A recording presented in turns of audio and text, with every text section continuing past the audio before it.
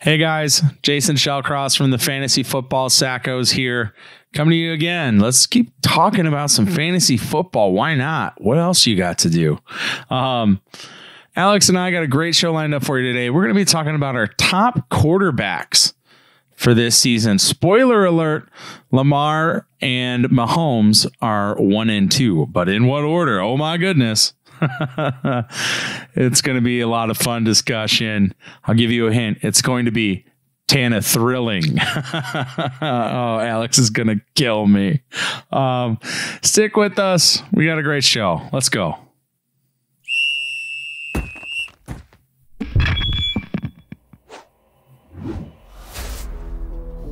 Welcome to the Fantasy Football Sackos podcast with your hosts, Jason Shellcross and Alex Krogh. Let's go! All right, here we go. 2-for-1 special. Jason Shellcross, Alex Krogh back again. Second pod this week. We got a good one for you. We're going to be talking about quarterback rankings and doing some light arguing. They don't matter. Quarterbacks don't matter. What, are you already right and I'm already wrong? Yep. Quarterbacks, they literally don't matter. Oh, that's I think that's a little too far. You don't think quarterbacks matter at all? You can actually literally hit the stop button on this recording because it doesn't matter. Wow. That's the end of the pod. All right, hold on. No, that's not the end of the pod. Eventually, when we monetize this in a year, that was a minute long. And when we monetize this in a year, we're going to need to hit certain windows for our listeners. We can't tell them to stop listening. People love 1 minute podcasts. And is that the new hotness? Yes. 40 seconds of intro commercials, 40 seconds of outro, and 1 minute 11, man. Wow. Welcome to the Fantasy Football Sackos podcast 4. Still have not self-canceled. Still going strong. And we're trying some different audio this week, so hopefully people can hear me better. Hopefully people hear the both of us better. Hopefully we get that sorted out. We know all you listeners that, podcast audio is like the holy grail. Doesn't really matter what the video content looks like. Everybody is so focused on producing high quality audio. Hopefully now we've got that situation sorted out. Anyways, let's talk football. So before I tell you how wrong you are, well, there's a little nugget of news today, and any of our social media followers already know. Both the Philadelphia Eagles and Tampa Bay Buccaneers have offered Mr. I'll sit out if my contract's not where I want it to be contract guy a contract, that person being Devonta Freeman. Now, how would you feel if the Eagles or the Buccaneers signed Devonta? Talk to me in 4 months. No? Well, it's just too early? Yeah, I mean, it's probably too early to determine what he'll do because, he could get cut before the beginning of the year, depending on how much they pay him and if he's fitting into the team. And if, there's just a lot of different factors that could go into it. So I'll give you that. Theoretically, it hurts, everybody on every team if they have a running back and they sign him. It doesn't matter what team he goes to. If he takes away any carries from the number one guy, then it's going to be a problem. So regardless of where he goes, potential issues. However, I will also say that he's more than a reliable backup. And if somebody were to get hurt, he'd be somebody that you want on your bench to replace the starter with. So, if he ends up in another or creating another running back by committee, I know you named off like 12 to 15 guys last week. Sure have. Just a couple days ago. So, if he goes to any of those teams where you have sole number one guys, then values definitely reduced for whatever team he ends up going to. Yeah, and I'll add a little bit onto that. So if you guys listen to our first podcast, we talked about our top rookies for this upcoming season. Keyshawn Vaughn was mine. And I think it's needless, or it goes without saying, that if the Buccaneers sign Devonta Freeman, bye-bye. I think then I would move all of my chips from Keyshawn Vaughn over to the Clyde Edwards-Helaire pool if I could. You pretty much already have anyway. I mean, he's pretty good. He's all right. And we already, if you listen to our last podcast, discussed how much of a bum Damian Williams is. But so I think it's a split time with either of them. If you are an Eagles fan, or if you've had an Eagles player the last few years, Eagles running back, I don't know if I'm a glutton for punishment, but I had Josh Adams a couple years ago, and I had the Miles Sanders experience last year. Just a little bit to be desired, excuse me. Josh Peterson is such a fan of committees. He just pulls one in, pulls one out, puts one in, moves them around, changes up who's in the goal line. It's all over the place. Even when Miles Sanders was the lead back after Jordan Howard went down last season, I was still a little disappointed with how much work Boston Scott ended up getting. And then you put Devonta on that team, I'm out of Eagles running backs probably completely. I think Miles Sanders is an above average running back anyways. I wouldn't say that I don't think he's a top 10 like skill wise in the league. So and that's where he's getting drafted essentially is somewhere in that. He's getting drafted at his ceiling for me. And I don't think there's really any value there. Not that there's necessarily value in the first round, but I think that's his ceiling where he's going. Yep. All right. Well, we got the news out of the way. So today we're talking about our top 12 quarterback rankings. Are we still going to be friends? Alex and I are going to go in a little bit. We're going to play nice for a few picks. And then I think it's not going to be pretty after about pick 3. So Alex, why don't you tell me why Lamar Jackson is the number 1 quarterback this year? I think he's 1B. Okay. And who's 1A? It's Pat Mahomes. And I have a very logical reason why Mahomes is number 1A and Lamar Jackson's 1B. Okay. I know we talked a lot about all of Lamar's rushing yards and being worth that potential second round pick a couple episodes ago. But for me, and this is completely logical, the reason why I have Mahomes over Lamar Jackson is because Lamar Jackson is the cover athlete on Madden this year. Oh, Alex, you did not just do that to me. Does that change your thinking? Oh, no. Ladies and gentlemen, before we started recording, Alex said that he has the greatest, most logical reason for why Mahomes is going to be the number 1 quarterback this year, but he wouldn't tell me what it was. And now, come to find out, it is the most logical, make sense point that anybody could have ever made. Oh man, who was last year's cover athlete? Didn't they break it? No, it was Mahomes who won the Super Bowl, but he was hurt for a little bit in there. So like, yeah, I mean, who needs a kneecap?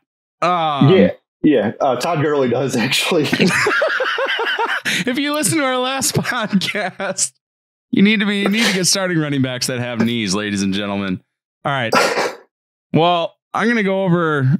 I can't talk about one without really talking about why the other, or why I have Lamar over Pat Mahomes, because to me, Lamar Jackson is by far and away the number 1 quarterback this season.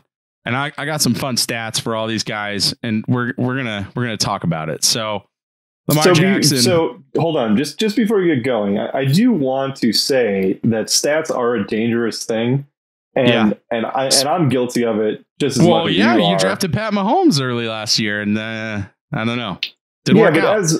As we're going through this though, over the next however long we're going to be talking, stats can be used to mislead to make your point. And so, like, you're only going to bring up positive things about the guys that you like, and you're not going to talk about anything negative. And for people that you're going to crap on, like you're planning on crapping on Jared Goff, I'm pretty sure later, that you're only going to talk about negative things because you can twist and turn statistics any way you want. So are we preemptively calling the Jason Shellcross newscast fake news? Is that what's going on right now? No, all of these are facts. There is nothing fake about it. I'm just saying that you can take any statistic and twist and turn and dissect it any way you want to make your point. So I just think it's important, and it goes for all of our conversations about all of the players, that we're only going to be saying good things about people we like, and we're only going to be saying bad things about people we don't like.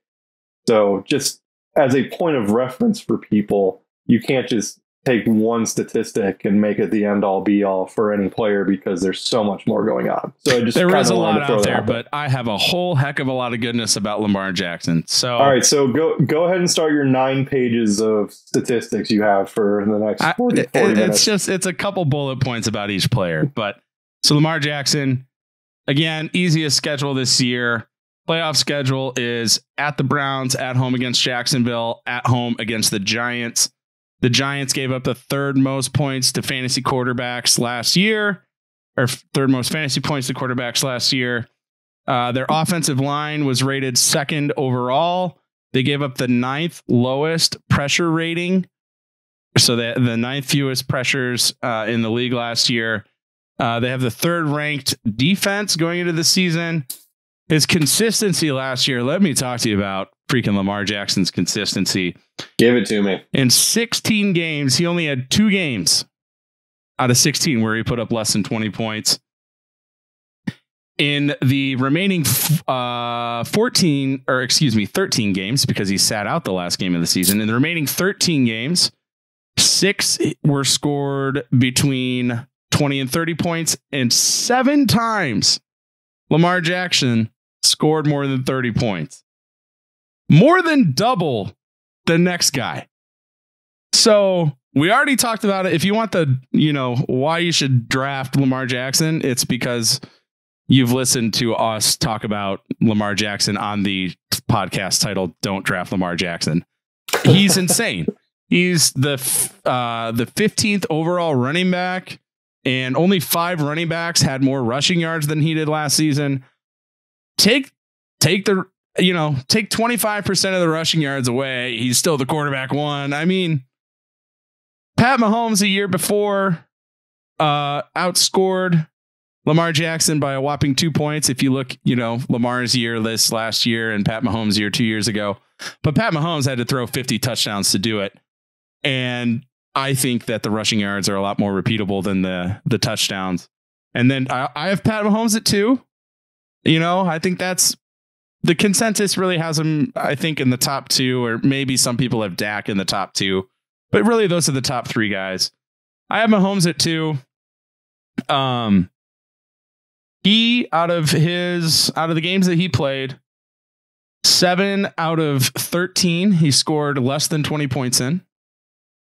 So more than half. He and people say, well, he was injured, or maybe that was at the end of the season. In the 3 games leading up. Hey, that's not my voice. Just for the record, that was Jason pretending to be me. Just wanted to point that out. No, I would have sounded more like that. In the 3 games leading up to Pat Mahomes' injury against Detroit, Indy, and Houston, 5th easiest defense, 11th easiest defense, and 4th in terms of how many points they gave up to the quarterback position. He put up less than 20 points to each of them. So, and so he's very touchdown dependent, right? Is kind of what you're getting at, because the yards in those games were there. They just didn't have any touchdowns. Well, throwing the ball. I'm not even going to say that. I think it was back-to-back injuries. I think Tyreek Hill got hurt early. And then he sprained his ankle early, right? So he missed time, I think he missed Tyreek freaking Hill.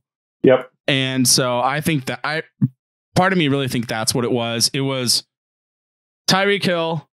The offensive line was rated 16th overall, but they gave up the 2nd lowest pressure rate in 2019. So great pass blocking line, Not a great run blocking line. You also can't blitz him because they have a bunch of burners that'll run by everybody. Oh, easily. So the safeties are so far back, and yeah.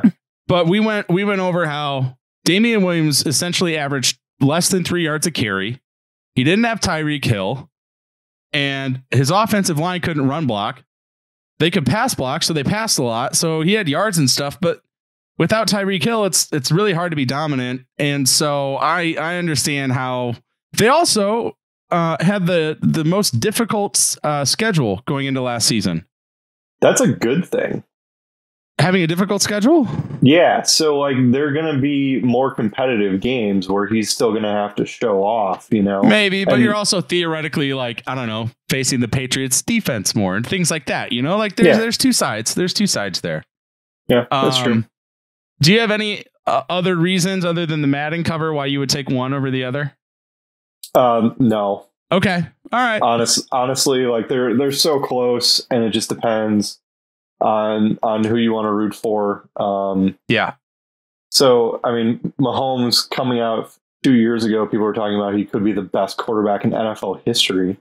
So, you know, recency bias a little bit. You have Lamar, who's also showing up. So, you know, between him, Deshaun Watson, and Mahomes, the AFC runs through those three quarterbacks if they don't change teams the next, 10 years. And unless Ryan Tannehill wants to say something about it. So. Tanner Thrill, baby. So I feel bad for what they did to Deshaun, but yeah, we'll get to him. Yeah. So I don't think there's that big a difference between the two. I think it's just preference. You know, if you have 4 points for a passing touchdown, I think it's Lamar. Probably just know how your league is scored. Right. Just because of the repeatable rushing yards, to your point. He does have a higher injury risk of the two for sure. Oh, so, you did not just say that. What? He does. Who missed time last year? Lamar or Pat Mahomes? Pat Mahomes with an injury. I'm just saying he's going to get hit more. So theoretically, he has a higher risk of getting injured. He's not getting hit when he's juking people and doing spin moves and running 80 yards. I mean, you want to talk about guys that got hurt? Because that's what my top 12 list is guys that got hurt and were doing great, or guys that didn't start until they were into the season. It's Drew bad. Brees got hurt. He's a pocket guy. Big Ben is a statue. He got hurt and missed time. He's a pocket guy. Matt Stafford, statue, pocket guy. They all got hurt. Mahomes got hurt. You know who didn't get hurt? Lamar Jackson. Stop. People need to stop saying Lamar's going to get hurt. Mahomes is not a statue, though. No, he's not. He's just as shifty, and I wouldn't be surprised if he had a non-contact injury, too. So, I mean, I don't know, man. I disagree. Theoretically, there is a higher, and this isn't even theoretical, there is definitely a higher risk of Lamar Jackson getting hurt. Okay, but you had like 5 or 6 other dudes that were all pocket guys, all get hit, all get taken out for multiple games, and Lamar Jackson played a hell of a season last year without getting hurt. Yeah, it comes down to preference. They're both great. Yeah. Wait, we were just saying negative things about the best. Are we allowed to do that? I don't know. I don't think so. Yeah, Lamar needs to work on his game. It's still not complete. Yeah, the only thing that you could say negatively about Lamar Jackson is that his supporting cast just isn't as good. Maybe we'll see how good Hollywood Brown looks. Yeah, well, yeah, but he's just one guy. Like their next receivers. Mark Andrews isn't just a guy. Yeah, but okay, so hear me out. Their next receivers are Willie Snead and Miles Boykin. Snead. Yeah, that's mediocre. You're right. Yeah, so the talent around him just isn't as good as it is around Mahomes, which, plays a part. So you have Tyreek Hill. Is that true though? What do you mean? You think Watkins is like head and shoulders above Willie Snead? Yes. I think Watkins is super mediocre. He had like 1 or 2 good games, and it was because Tyreek Hill was out. Yeah, but he was hurt. He's always hurt. Yeah, it was like Sammy Watkins, though. Yeah. So Tyreek Hill, Sammy Watkins, Travis Kelce, Mecole Hardman, all burners. Okay. So Hollywood, Mecole, Mark Andrews, Kelce. I mean, you just compared their number one wide receiver to the Chiefs' third string receiver. Okay. But also, I don't have a whole lot of defense going for me on that one. No, I think McCole Hardman's really good. Honestly is what I was going for. Oh, okay. So, but either way, the skill position players for the Chiefs are so much better. So for that reason, that is why I would pick Mahomes, honestly, just because the talent around him is better. Theoretically, they have a better coach. Andy Reid has been doing this Harbaugh. Hey man, they both just won Super Bowls. But like, I would prefer to stay with Kansas City offense instead of Lamar. But again, 1A, literally 1A, 1B. It's not 1-2. It's 1A, 1B. And then for me, there's just a tier slice there where everybody else is substantially below those two. Yeah. So talk to me about Dak. He's our consensus number 3. Yeah, so again, back to weapons, right? So Amari Cooper, I know we talked about him being a little bit overrated. Getting that huge contract, is he as motivated this year? Good question. He was hurt last year though. And I believe he was still a top 10 wide receiver last year. He was number 9. So that's pretty good. Michael Gallup was really good. And then their first round pick came back and he was still good. Right. Their first round pick is their third best wide receiver in CeeDee Lamb. Oh man, is he freaking good too. He's fast. And I mean, he's replacing Randall Cobb, who's like 34 at this point. And so their offense is going to be opened up a lot more. Mike McCarthy at the helm, who historically has had a really good fantasy quarterback. I know it was Aaron Rodgers in his prime. So, but how much, this might be a little bit of a reach, but how much worse is Dak Prescott right now than Aaron Rodgers was in his prime? It's somewhat similar from an output perspective. Right. Strictly output, strictly stats. Last year, I'll give it to you, but like, I would still take Aaron Rodgers right now over Dak in a quarterback skills competition. Like accuracy, maybe, but I mean, Dak can run better. Yeah, which makes a difference. So yeah, Dak is for sure number 3. Yep. I mean, Dak had a heck of a season last year. He gets Mike McCarthy, who the last time he was coaching had the offense with the highest percentage of pass plays run. So your boy Dak Prescott is gonna find a way to throw more. I think I am this much worried about Zeke because of McCarthy, and it's only this much. In all of McCarthy's time in Green Bay, he had one RB1, and that was Ryan Grant. One time. So I don't know what that means. It's still Zeke. I still think the workload's there. I just think that Green Bay had like no really impressive running backs besides Fat Eddie for like a year. So, and like we said in the first podcast, legally contracted to call the man his name. Yeah. Fat Eddie. True. Sorry. Thank you. One big guy to another. Love you, Eddie Lacy. All right. So now we're about 20 minutes in and we're taking the gloves off. The rest of the quarterbacks don't matter because for me, they're all in the same tier.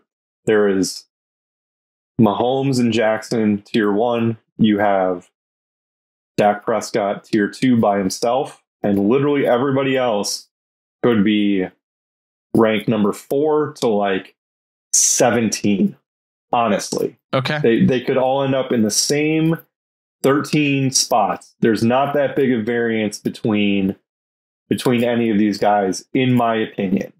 All right. Well, I'm glad that your opinion's over because now it's time to talk about now it's time to talk about why Tom Brady is easily the number 4 quarterback and might be low at 4. Wow. Jameis Winston was quarterback 5. And I don't know if everybody knows this. If you're listening to fantasy stats and information at the end of May, beginning of June, you know this. But it's laughable. The guy had his own 30 for 30 special last year. 30 touchdowns. I'm stealing crab legs, right? Yeah, he's stealing crab legs because he threw 30 interceptions and they kicked him out of Tampa Bay. Golly. All right.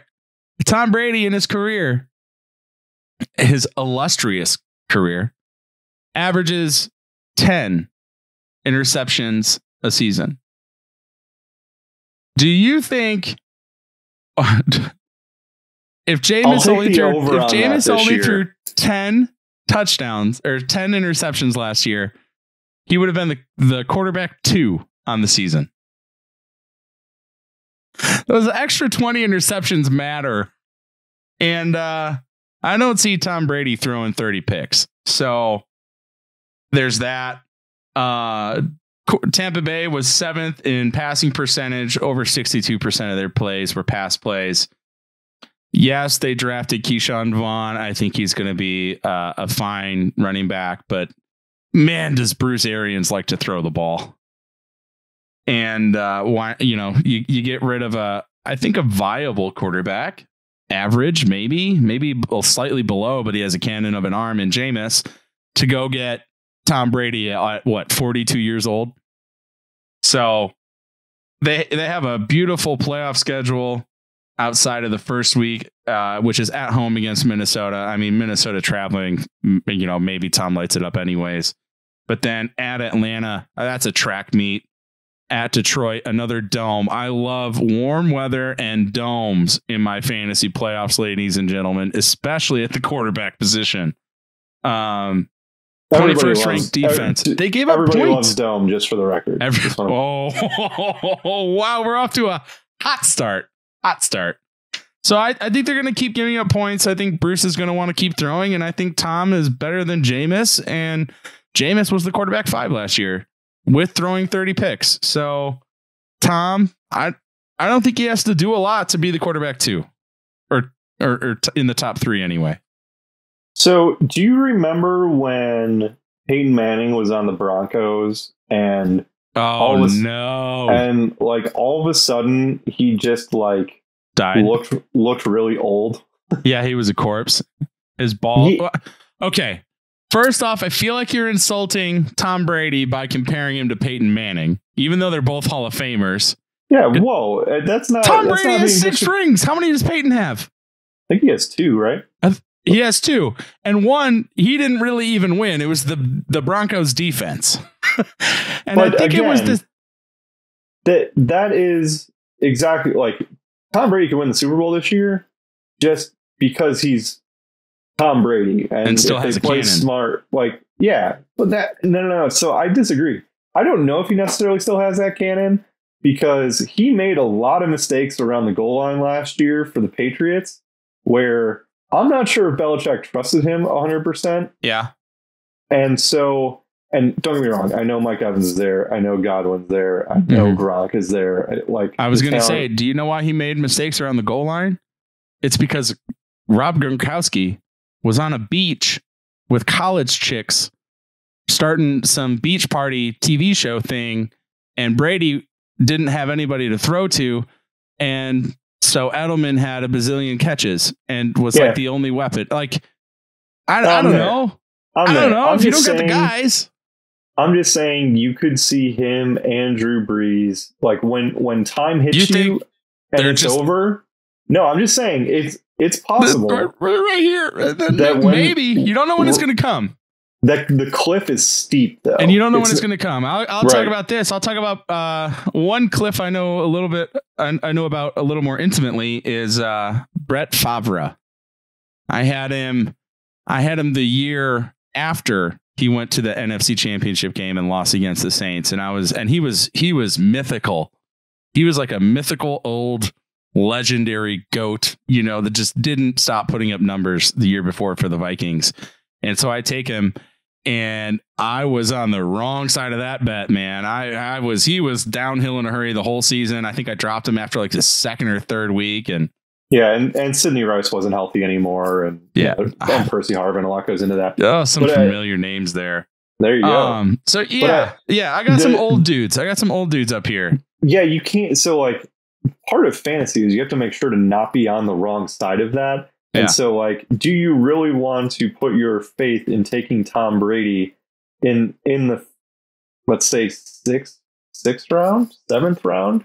I mean, I think he could wait longer than that. I don't think Tom is going to be the fourth quarterback taken. Yeah, but that's where you have him ranked. Yeah, true. That's where I have him ranked, but I don't think that's where you can get him. Right. So, and again, to my point, 4 to like 17, minimal difference between all these guys. So like if you can just wait, you might as well just wait. I got some guys in my top 12, I think, that are free. Yeah, that are not going to get drafted. Absolutely, 100%. I agree. Mr. And we both have Barry guys outside of our top 12 that are not going or that will get drafted. Yeah. In that 8th, 9th, 10th round. Well, not only that, but somebody outside of everybody's top 12 is going to finish in it that nobody drafted. That happens every year. Correct.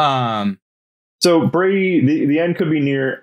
I hope he has one more good year. He could go on the revenge tour. I have him at 6, so it's not like I think he's going to suck. But yeah, and that's one thing I guess I want to talk about with each of these now that we're starting to differ is I have him at 4. Alex has him at 6. And our consensus ranking, because we disagree so much on all these next guys, he ends up consensus as the 4th overall quarterback. Correct. So, I mean, it's because of his weapons. I think he's good. Yeah. Bruce Arians is super aggressive. I also just want to throw out, if you had to guess, how many more passes do you think Jameis Winston had than Tom Brady last year? Pass attempts. Attempts? Yeah. Jeez. 200, 150? No, 13. Oh, so like Tom Brady threw the ball a lot, but he had 1,000 less yards than Jameis did. And I know it's their type of offense, but Tom Brady historically has not been a down the field passer and does a lot of crossing routes and it's things 7 like that. yards to Edelman compared to 30 to Godwin. That's the difference. So right. Tom, does he have the arm strength to throw the ball downfield effectively all year? If he's scoring every time or every other time that he gets the ball and it's their drive and he manages them down the field more compared to the big plays, I don't think it matters because you know what he's not going to do? He's not going to, in your fantasy football championship game, go out there and throw 3 freaking picks in the first 2 minutes of the game, and then you lose by 10 points because he's not Jameis Winston, ladies and gentlemen. Not that it happened to me, and I'm still salty about it.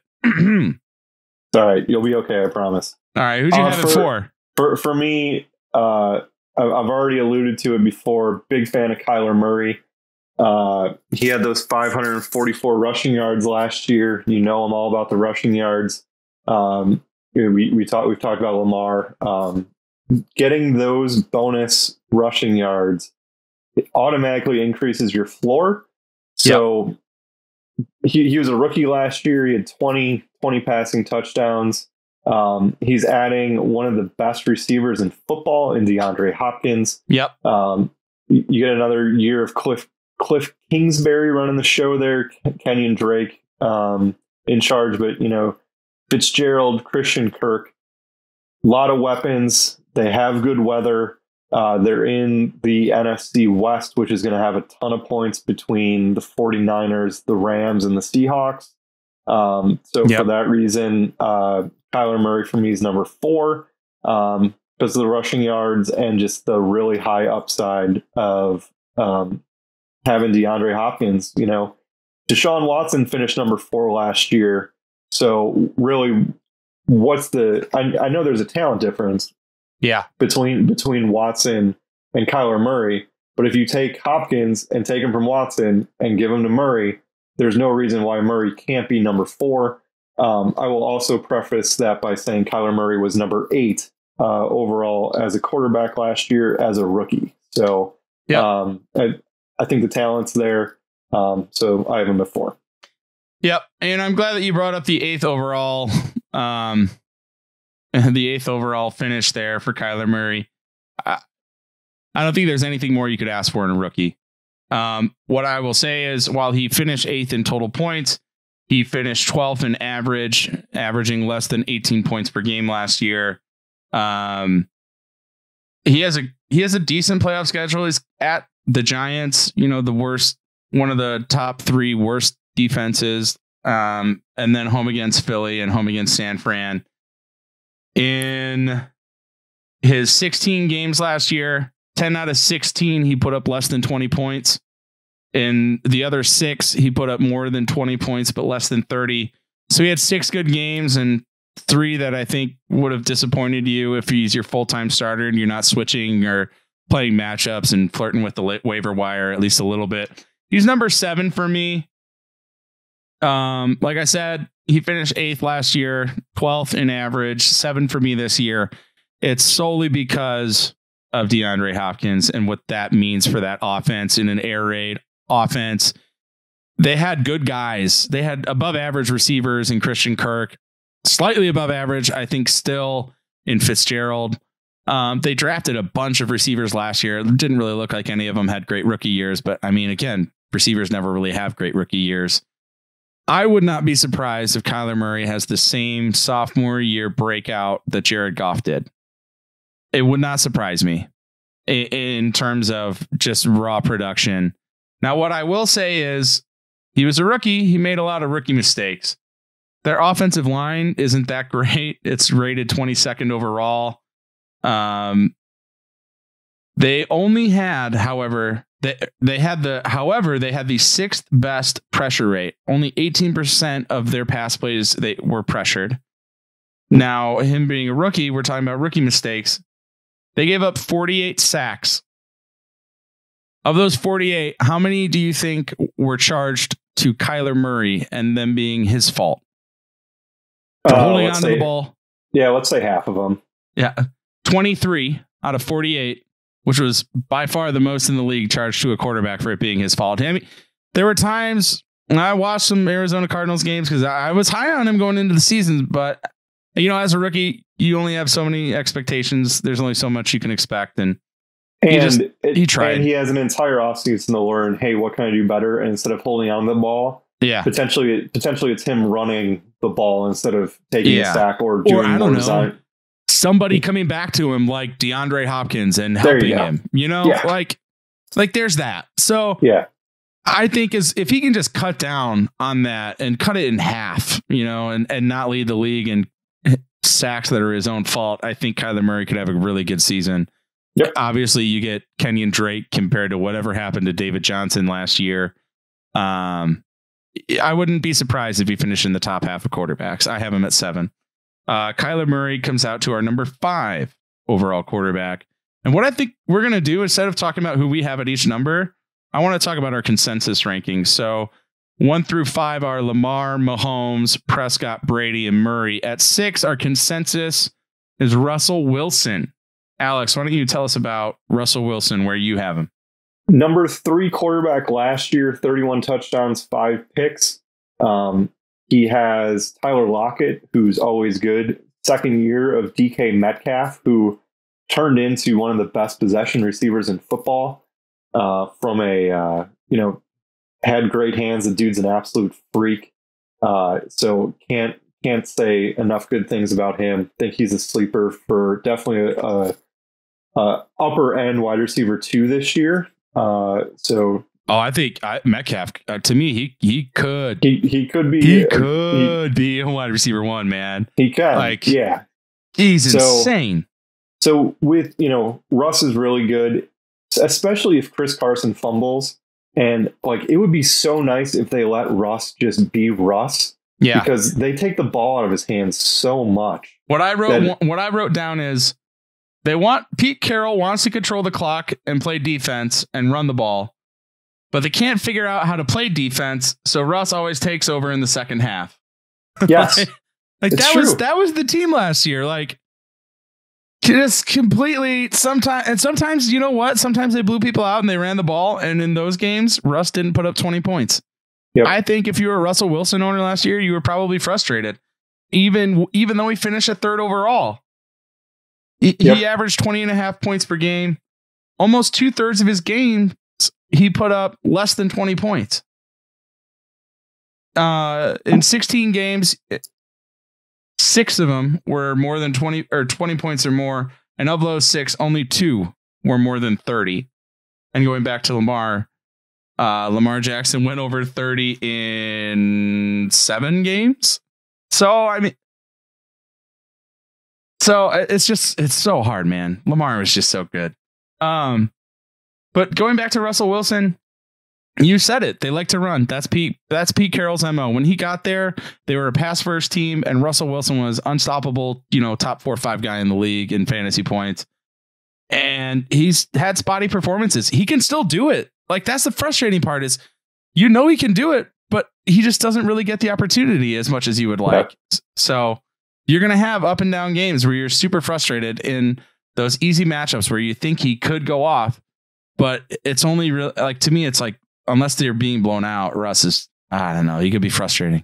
Yeah, it's almost like Pete Carroll. If, let's just say, he was coaching like the Miami Heat in like 2013, and he just had LeBron stand in the corner until he needed him to take over, and had Shane Battier run ISOs the entire game. Yeah, like if you just let Russ be Russ, like, they win. And I mean, they were a goal line play away from being the number 1 seed in the NFC last year. So, or no. Was it number 1? I don't know. Either way, yeah, real close. They're really good, and I just wish they would let Russ cook, because if they let him cook, I think he'd be 3 or 4. But he has to be discounted because of how much they run the ball. Yeah, and so for that reason, we have him at a little bit lower. Yeah, 6 overall in our combined rankings. Let's go into number 7, which is Carson Wentz. And I'll get this party started for Carson Wentz. I've never seen a quarterback do so well, let alone finish in the top 10 in scoring, with having absolutely no weapons and no defense. Now, they traded for Darius Slay, great cornerback from the Lions. But let's go through this injury list, because it is lengthy. They lost Aguilar to 2 games. Corey Clement. Zach Ertz was questionable for several games. Deshaun Jackson finished the season on the IR, as did both Alshon Jeffrey and Darren Sproles. You know what that leaves you with? It leaves you with high school starters, comparatively and talent wise. I can't believe that he even turned in a top 10 season. He averaged just a shade under 18 points a game. He threw for less than 20 fantasy points in about, 3/4 of his games, and more than that in the other 25%. He did have 2 games. Excuse me. Sorry, that was my next guy. He threw for less than 20 fantasy points in about 70% of his games, and he threw for between 20 and 30 points in the other 30% of his games. So he had 3 games at 18 or 19 points. Right there, for me, I want 20 points at least on my quarterback. That's my bar. If you're below that, I'm frustrated, especially if you're going up, somebody that goes off for more than 30. So they had the number 1 rated offensive line last season per Pro Football Focus. And that's where all of these offensive line rankings are coming from. It's Pro Football Focus, and all 5 starters graded in the top 10 at their position, and only 1 graded outside of the top 2 at their position. So fantastic offensive line, no weapons. 8th easiest schedule going into the season in terms of win percentage, playoff schedule. You get the Saints at home, at Arizona, so a nice dome, at Dallas in week 16, another beautiful dome. I'm liking it. I'm liking it all.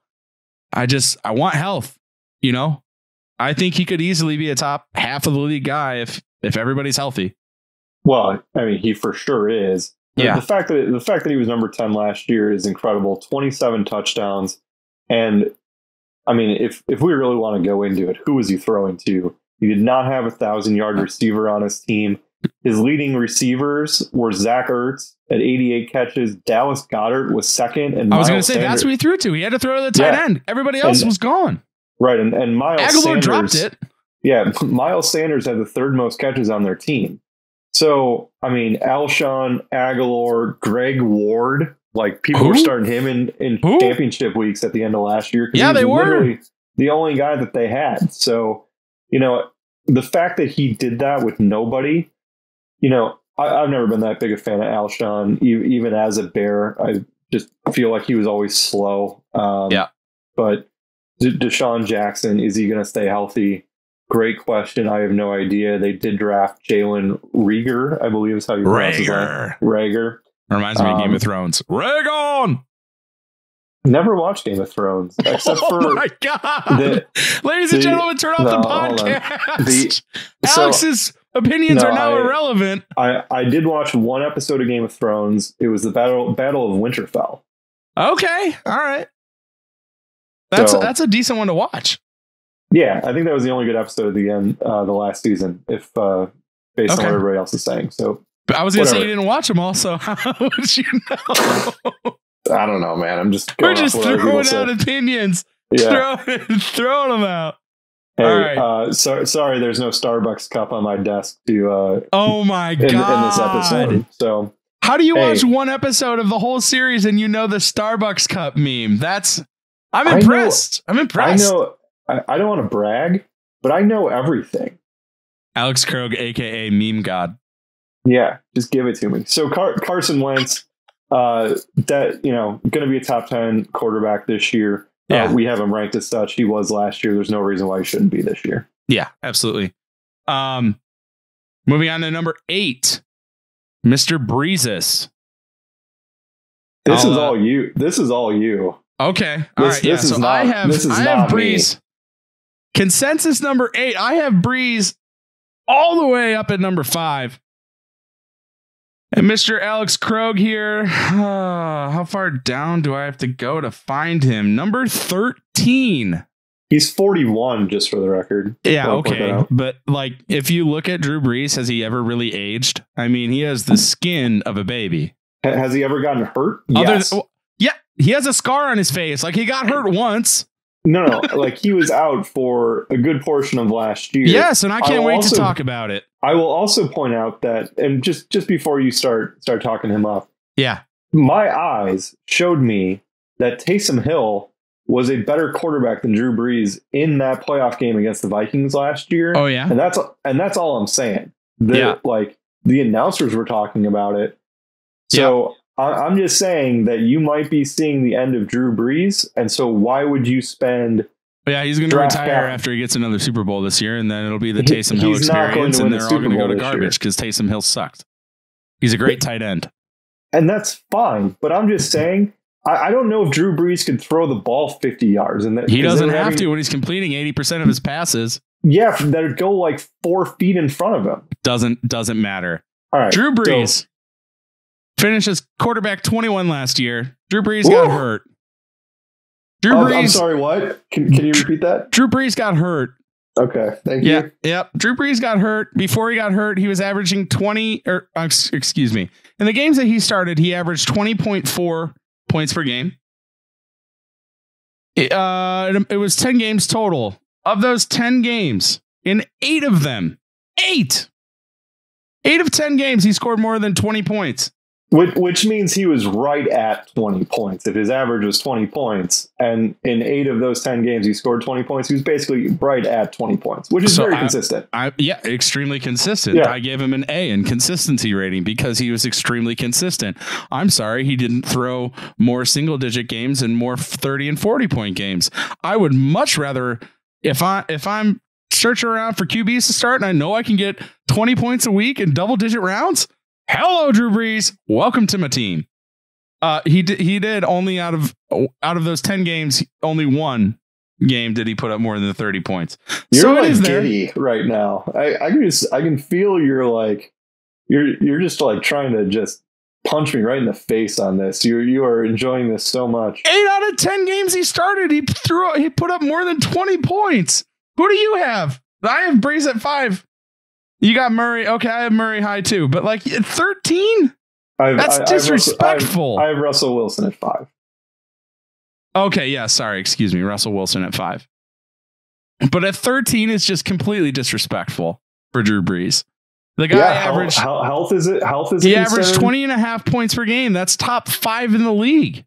I understand it. I just think the end is near. Again, quarterbacks from 4 to 17 don't matter. They're all grouped the same for me. But I have to rank them, obviously. But there's not that big of a difference between any of these guys. Consistency in getting 20 points a week matters to me. Playing in a dome matters to me.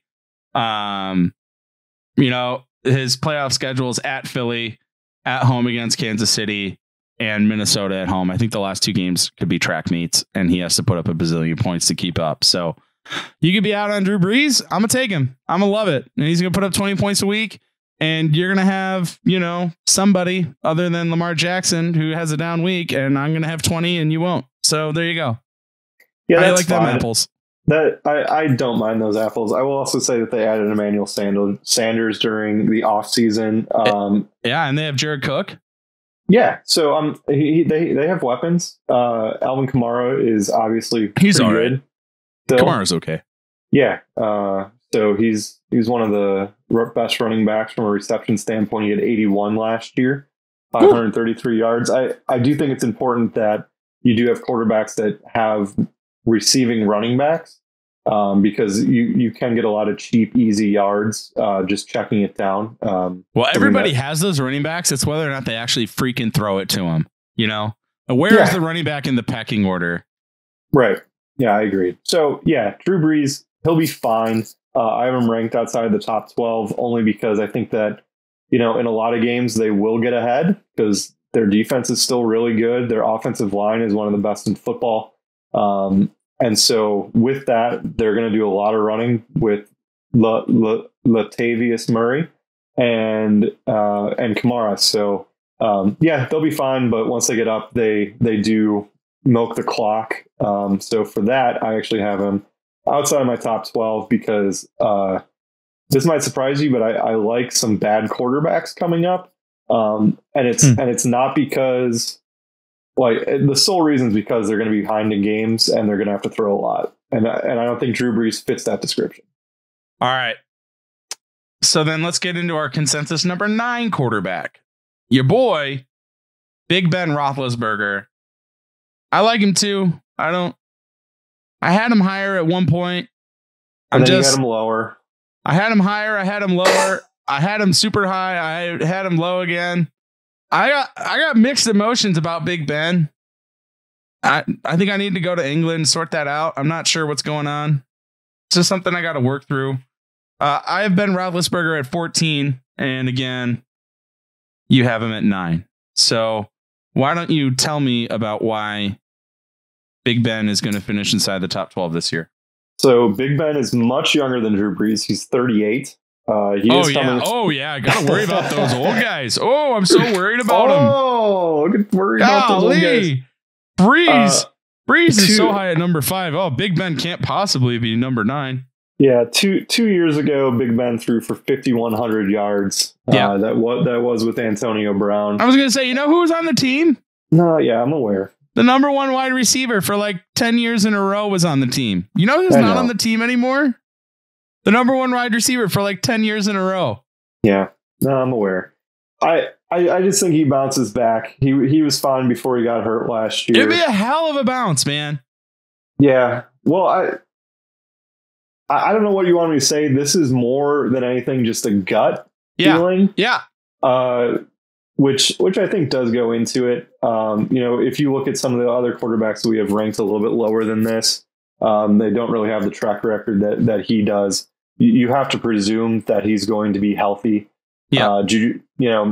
He does check down a lot to James Conner, to Jalen Samuels. James Conner is a high-end RB2, low-end RB1, by the way, people. Yeah. And starting it now. I'm starting that hype train. So it's a gut feeling, honestly. Yeah. More than it is anything else. I got stats for you. Don't worry. Thank you. The Steelers last year had the 9th rated offensive line. The year before that, when Big Ben went off, they had the number 1 rated offensive line. They were rated 3rd in pass blocking last year. You know what went wrong last year? Mason Rudolph went wrong last year. I think it was in podcasts like one, and we've done nothing but hammer this poor guy. I mean, maybe not a poor guy if he's out there calling people slurs and names and things you shouldn't be calling people. Yeah, don't do that. All right, yeah, let's not do that, people. We're above that. He was, and then they had a guy named after an animal, an aquatic bird, duck something, duck Hodges. Dip, duck, dive, dodge. Just a quick pro tip: if you haven't recently, go listen to the DuckTales theme song because the Sunday Night Football had that as a outro after he scored a touchdown against the Chargers. No, they did not. Yeah, they did. So like, just go listen to the DuckTales. Oh theme my song. God. I need to figure out a way. If I can figure out a way to sorcery, roll the clip. We need to roll that clip. That's amazing. Yeah. So DuckTales. Yeah. So DuckTales. But a little bit more about Big Ben and why I'm a believer. I have him at 14 just because Antonio's gone and it's been a year and he's 38. That's why I have him at 14. Do I think when I first made this list and I did the gut list, I had him at like 6.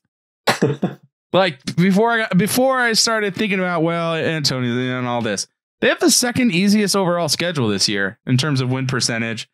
Playoffs at Buffalo, opening round. Maybe you want to stay away from that a little bit. At Cincinnati, that's going to be a train. And then at home against Indy, maybe there's some weather, and maybe there's a little bit of weather in these games. You know, we're talking December. Second rated defense. In his year that he went off, he threw for less than 20 points in 7 games. He threw for more than 30 in 2 games. And the rest of the final 7 games were in the middle. So maybe a little more inconsistent than you would like for throwing 5,100 yards and all those touchdowns. But still, he has a ceiling. In week 1 of last year, granted, his fantasy output in week 1, he got hurt in week 2, and his fantasy output in week 1 left a lot to be desired. Yeah, he was hurt the first week, and they just weren't saying anything. Yeah. But against the Patriots, he threw the ball almost 50 times. There's not many quarterbacks that are going to have the leash or the ability, to throw that many times. It's just there's only a few. If he's healthy, like healthy, and Juju shows up, and Deontay Johnson, who had the best separation rating of I believe any wide receiver last year, I don't know. The ceiling's there. All right, let's move on. Number 10. Oh boy. All right. So this is my number 6 overall. I'm really sorry about this one, guys. This is perhaps underrated at number 6. He's so good. This is so wrong. Woo! I'm getting hyped up. I am hyped up, ladies and gentlemen. Number 6, my number 6, our number 10, and that is Ryan Tannehill, because that's what he is. He is Tannehill, and I am freaking thrilled right now to talk about Ryan Tannehill. This is so bad. Oh, it's so good. Everybody wants to hate on him because he was trash for so long. You know why he was trash? Because he played for Joe freaking Philbin and Adam Gase, and Adam Gase is the worst coach to ever Adam Gase, and everybody that's bad is called Adam Gase-like, okay? We don't know why he's employed, and freaking Tannehill was stuck under him, and just like everybody else that was stuck under Adam Gase, just got so much better when they went to greener pastures, and I tell you what, the pastures are green in freaking Tennessee this year. Golly, I like freaking Ryan Tannehill. 8th overall pick out of Texas A&M. People think he's a bum. 8th overall pick. He's not a bum. That was 9 years ago. I don't care. I'm just saying. Okay, so hold on. Just for clarification. I'm not done. No, you're not interrupting this at all. Absolutely not. Hold on. Ryan Tannehill was the quarterback too. Hold on. Just real quick. Mitch Trubisky was drafted second overall a couple years ago. Does that was a mistake. Him a good quarterback because he was drafted? No, he was. It was awful. That was awful. I'm sorry. You're right. My point is irrelevant. Thank you. Mitchell Trubisky is not good at football, ladies and gentlemen. I've been saying it for years now. I'm just saying you can't support some because he was a first. But some people think he was good, so maybe there was a little bit of sprinkling, and then he just got stuck under Joe Philbin and freaking Adam Gase. Okay. Now, what I was saying is that. This is so bad. It's not bad. It's freaking great. From week 7 to 17, he averaged 22 points per game. 22 points a game is the quarterback 2 on the year.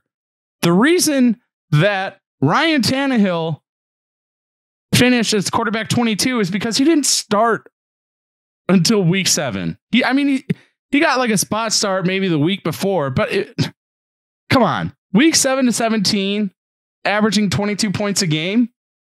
Of those games, 10 games, half were above 20 points, half were below. Of the 5 games that were below 20 points, 4 games were 18 or 19 points. So if you're talking 9 out of 10 games getting 20 points or more, and really only having one. Alex isn't having any of it. Only one game of having one clunker. They have the 14th ranked defense. They have the number 8 overall offensive line with a well-rounded performance. He has a playoff schedule of at Jacksonville, not afraid. At home against Detroit, not afraid. At Green Bay in the championship game. Okay, maybe that one makes me a little nervous. Strength of schedule, middle of the pack, 13th easiest this season. Give me some freaking Tannehill, man. No, the world's going to hate it. I'm not freaking scared. Okay. I'm just not freaking scared. Tannethrill's here, and it's going to be a Tanner-thrilling kind of a freaking fantasy football year because he's going to be free. I just think he's going to be free. Maybe not. Rank him at 6. I have him at, I don't know. I think you could get him between the 8th round and like the. He's going to go 13th? Undrafted. You think he's going to go undrafted? Yes. Well, he won't because if I miss out on Lamar and Pat Mahomes, then I'm going to draft him because I know he's going to go late. And I don't care. I hope our league listens to this. I cannot wait for you to be starting Ryan Tannehill. In 9 out of 10 games, the dude put up 18 points or more. 9 out of 10. He didn't have a down. He had one down week. Who's he throwing to? AJ Brown. How many other skill position players can you name? Delaney Walker, AJ Brown, Corey Davis. I don't think Delaney Walker's there anymore. I think he was hurt. I think he was hurt 2 years ago and he came back. I don't know. I think Delaney's still there. 95% sure Delaney's there. And also Derrick Henry, the mother of wrecking balls to set up any play action pass there ever was. Yeah, and he had how many catches did he have last year? It doesn't matter. Didn't need him. Yeah, he had 18 catches. That does not help your case. Tannehill didn't throw to him because he was too busy running over people, setting up play action pass touchdowns. Spider 2, why banana baby? John Gruden would be proud. Shout out Jay Gruden. All right, just real quick, let's talk about who he played last year, and I want you to tell me if this is a good defense. The Chargers. Above average. Tampa Bay. Below average. Carolina. Above average. Kansas City. Above average. He only had 19 attempts that game. Because Derrick Henry's good at football. You're going to start a guy that has under 20 attempts.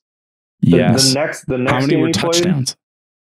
Played, 2. The next game he played. Yeah, I'll take it. It was 2 tutties. The next game he played was against Jacksonville. He had 18. He had 18 pass attempts. Okay. He had 2 rushing touchdowns that week. Oh, so you're telling me are you calling Ryan Tannehill a double threat? No, I'm not. He's a dual threat quarterback. None of these teams are good. He's not good. He's not great. He's consistent. He's consistent. He's 20 to 30 points a week is what he is. No. Okay. All right, fine.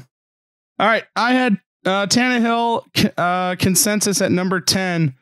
You had Tannehill at 17th overall. So below average, ladies and gentlemen. Ryan Tannehill, 20 points, sure thing. Average 22 points per game from weeks. Average 22 points per game in 10 weeks and was the quarterback 2 over that time. So there we go. That's what we think about last year's quarterback 2. That's some hot fire. All right. That's so bad. Are we really going to keep doing a fantasy football podcast? Yes, we are. And I'm going to. Is there? All right, fine. What's your board bet? He will not be a top 6 quarterback. Well, you have him at 17. So he'll be closer. What do you want to do? Meet in the middle here? He'll be closer to 17 than he will be to 6. So what's 6 and 17 is 23 divided by 2. 11 and a half, right? All right, under over 11 and a half. You'll take the under? Yeah. I'll take the over. Assuming he plays 16 games. Or let's do points per game average. PPG. No. So then it doesn't matter if he gets hurt. Nope. No? Like he has to, if he's 12 or under for the year, and he has to play the majority of the games. Like we'll know. If he's hurt early, it doesn't count. Okay. Yeah. I mean, to me, like hurt. Somebody getting hurt should, like, I don't know, to me, negotiate a bet. But okay, fine. Whatever. 11 and a half. I'll take top 11 for Ryan Tannehill, and we're going to be Tannehill about it. I mean, just you saying Tannehill over and over again it's just making me irritated. If he's on my team, it's going to be nonstop. You better hope I don't draft him. You better hope I get Lamar. Oh my God. I'm going to be so obnoxious. I'm already obnoxious. Let's be honest. Oh my God. It's terrible. All right. Number 11, consensus. Number 11, Deshaun Watson. You have Watson at number 8 overall. Why don't you tell me why you like him so dang much? So obviously loses a great quarterback. Deshaun Watson was number 4 last year. He only had 3,800 passing yards. He did have 400 rushing yards, which helps. He had 7 rushing touchdowns. So they do get him on the edge. That they run a lot of shotguns, so a lot of read options around the goal line.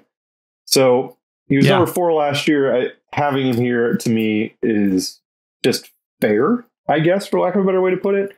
The Texans, yes, DeAndre is gone. They do have Will Fuller. If he's never going to stay healthy, but if he does, he got hurt when you said his name.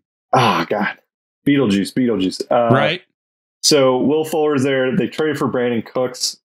Brandon Cooks is 1 hit away from never playing football again. But when he plays, he's fine. So that's wide receiver 2. Kenny Stills and Randall Cobb are your 3-4 there. So they do have weapons when Will Fuller gets hurt. Like, you called Randall Cobb a weapon? Yeah. Okay. I mean, you were just talking up Corey Davis for Tannehill. I said AJ Brown. AJ Brown is amazing. Yeah, but he's literally all they have. I'm just saying that Deshaun has weapons. So Jordan Akins, Darren Fells at tight end. Are weapons? Yes. Where are you like out here? Like, are you chucking axes and I got like guns and stuff? Like, what kind of weapons are we? Is that a BB gun? Darren Fells had the 3rd most touchdowns from a tight end position. So that has to count for something. Wow. I can't believe you just pulled that stat up just like that. That's honestly, I'm impressed. So like, he's one of the better quarterbacks in football. He's going to make a way for it to happen. Is he very similar to Carson Wentz was last year? Maybe. I would say he has better weapons around him, and I would say that those two from a skill position are about the same. So that's why Watson is more than serviceable in the spot. Okay. Deshaun Watson played 15 games last year. How many games do you think he put up less than 20 points? 5. 8. 8 less than 20. Of those 8, how many were single digits? 5. No. It's only 2. But still, 2 single digit games. Quarterback 4 averaged 21.5 points a game, 2 single digit games, 8 games, less than 20 points. Playoff schedule at Chicago. You're not going to start Deshaun Watson at Chicago. You're not. At Indy, I think you can start him there. It's probably a track meet. It's indoors. It's in a dome. At home against Cincy. For me, goodbye DeAndre Hopkins. Goodbye quarterback 1. He changes the field. I don't trust Will Fuller, who's also, I think, a game changer. He had a couple explosive games last year. He does every year, and then he gets hurt. He's got, toothpicks for hamstrings. They have the 9th most difficult schedule going into this season. I have him at 16th overall. I'm just not there on Deshaun Watson. And so they had the 20th ranked offensive line. Their offensive line was ranked 31st in the league before they traded for Laramie Tunsil. So all of that put together is an average quarterback's fantasy football season for Deshaun Watson this year. I have him at 16. I think he's probably going to get drafted for where he finished, which is quarterback 4. I think he'll be drafted too high. I don't think I'll have him on any team. And then I think whoever drafts him is going to get frustrated and probably end up dropping him at some point. Yep. Potentially.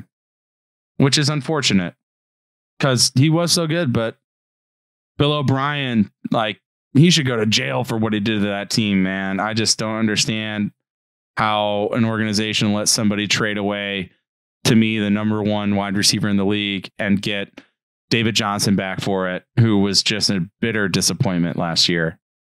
So, all right, I think that's enough about Deshaun. Quarterback 12, consensus, Matty Ice, Matt Ryan.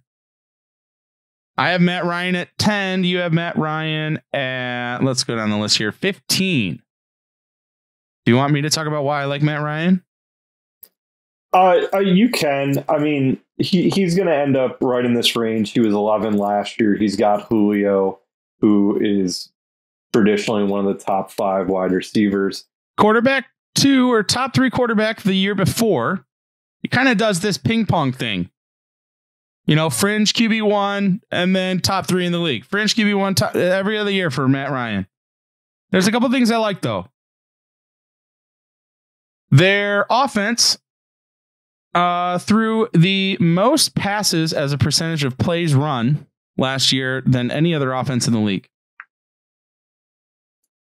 There's a couple things I don't like, though. Finishes quarterback 11, 17.8 points per game in 15 games played because he did miss some time. Out of 15, 11 were less than 20 points per game. He had 2 games above 30 points. The other 2 were in the middle. Below average offensive line. Playoff schedules at the Chargers, at home against Tampa, at Kansas City. They have the 5th hardest schedule this year in terms of win percentage. I think he's going to have to throw. I think Julio's going to have a ton of yards. I think Calvin Ridley's going to have a good season. They lost. He's just Hayden. So meh.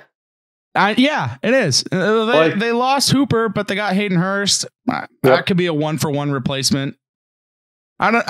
If they get down and he has to throw, I could see a good season coming for Matt Ryan.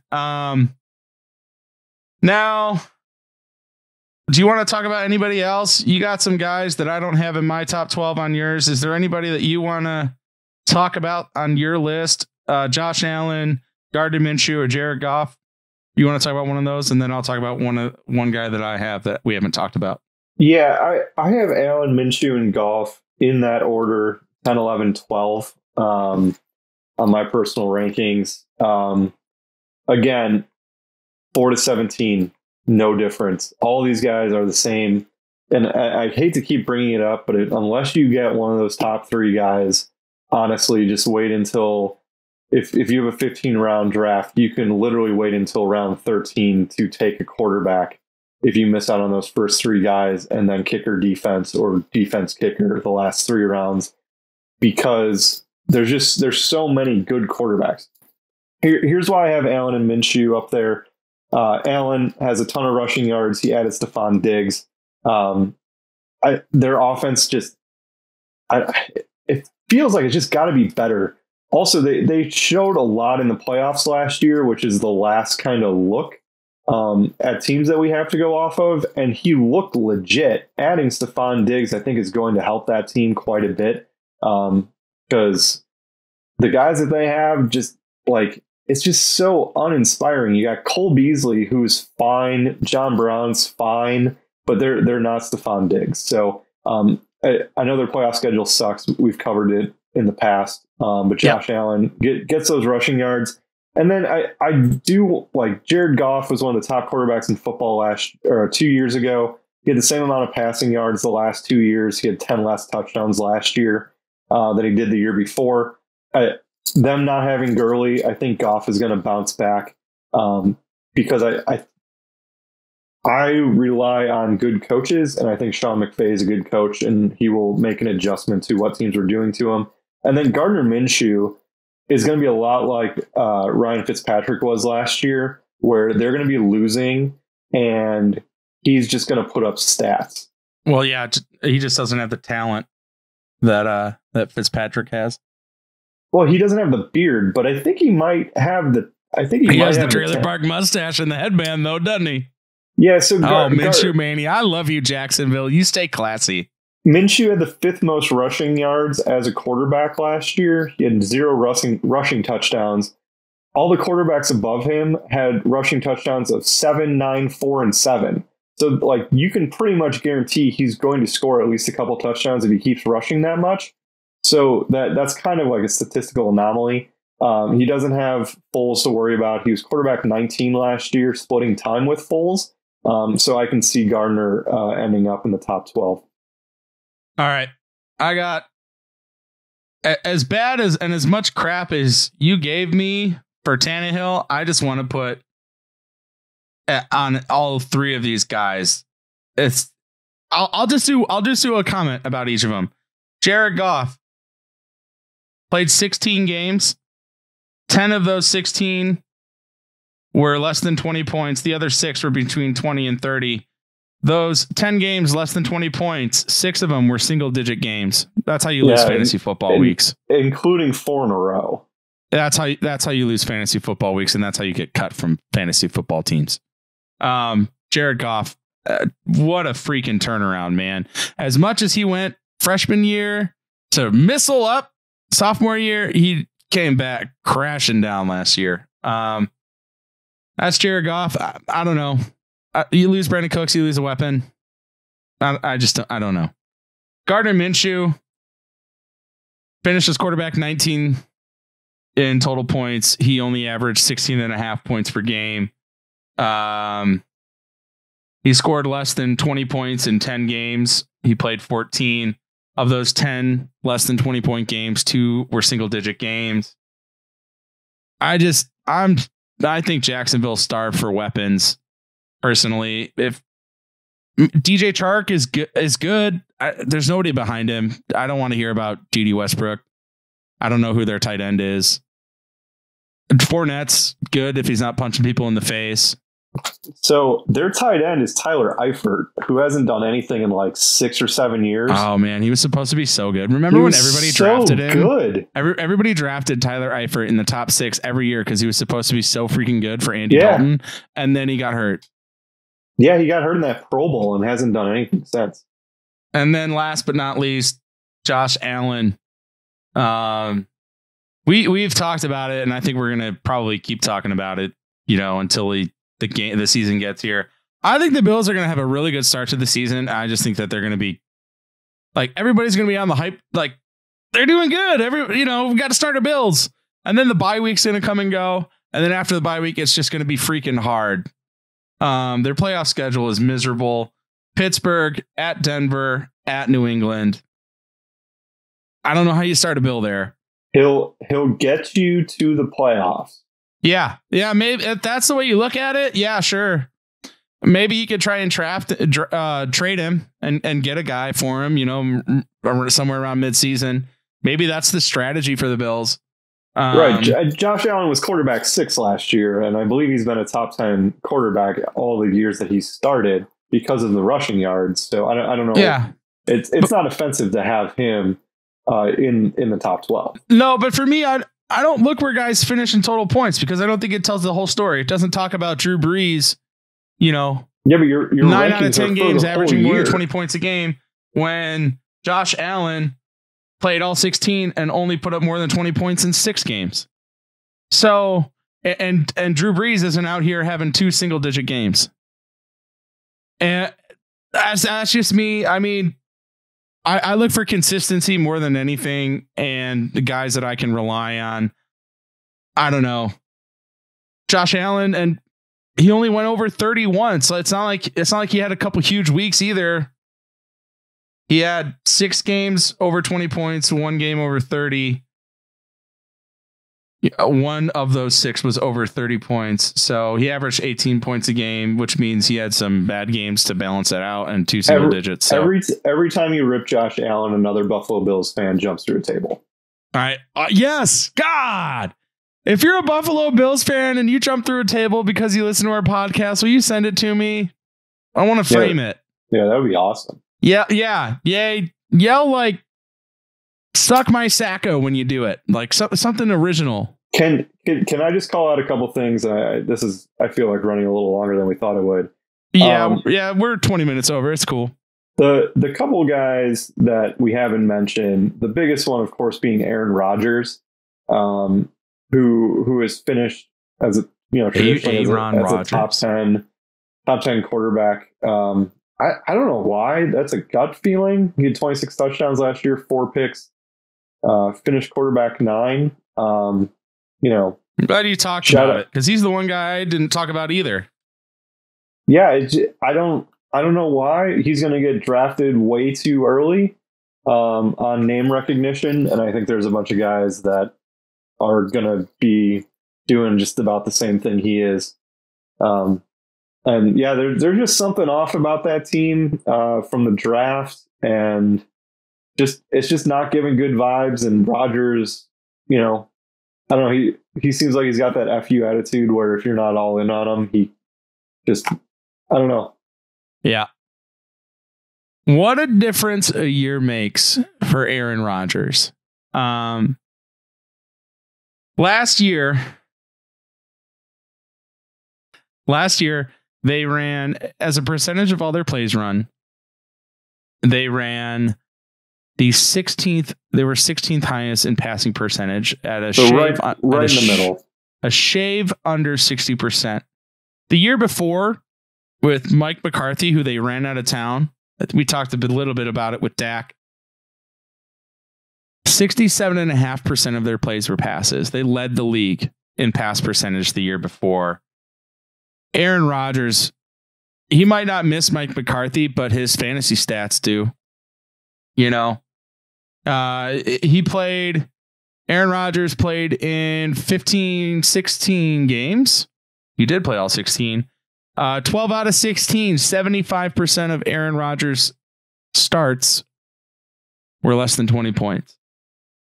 In 25% of Aaron Rodgers' games, he scored more than 20 points. One of those 4 games was above 30. That's not what you want in a starter, especially where you have to draft Aaron Rodgers to get him on your team. He's going to get drafted based off of name recognition alone. I don't think he's going to have a great year. Now, he might have a great, he might come 1 game short of the Super Bowl again. He won't. You don't think he has a chance to make it back to the NFC Championship? No. Okay. All right. Well, now I want to talk about my sleeper. Ryan Matthew Tannehill. Berry. Matthew Berry, get out of my head. Matthew Berry, get out of my head right now. Let me talk to you guys about this handsome young man named Daniel Jones. This is just atrocious, too. Oh, Danny Jones, as I call him. We're friends. Daniel Jones was quarterback 5 on a per game basis from week 8 on last year. Okay? And in that time, how many snaps do you think he played with Shepard, Saquon, Ingram, Tate, and Slayton on the field together? 0. Z freaking row. His team was 3rd in pass percentage. Almost 2/3 of the plays that the Giants ran were passes. He had no snaps with his guys on the field, and he was the quarterback 5 on a per game basis from week 8 on. Okay. They did replace their coaching staff. Okay. Gotta win games. They're going to be down. 32nd ranked defense. I'm not afraid of them being down. Let's talk about how he did when he did play. Let's get into the little specifics. See, we got some nugs for you. He played 12 games. 4 of the 12 were above 20 points. Again, he's only my quarterback 12 here. Let's not be ridiculous. He had 3 games where he scored more than 30 points. Alex, tell me quarterbacks who also can say the same, where they scored more than 30 points 3 or more times. How many quarterbacks? 1. What? What was? How many? Just 1. Just 1? Okay.